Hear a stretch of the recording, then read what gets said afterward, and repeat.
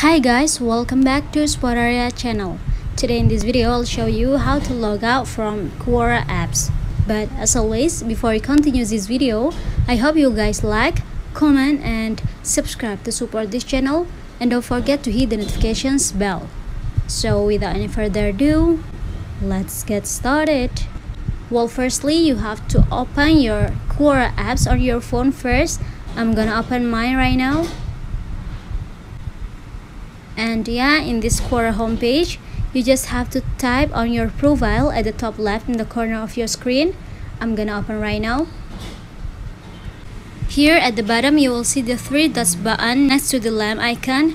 Just tap on the three dots button. At the last option, you will see logout. Just tap on it. Of course, it will be a pop-up. Tap on the logout option again. And yeah, as you can see now, it's already logged out. So yeah, just it guys. I think it's enough. Thanks for watching this video. I hope this video will help you. Don't forget to leave your comment in the column below. I'll see you soon in the next one and good luck.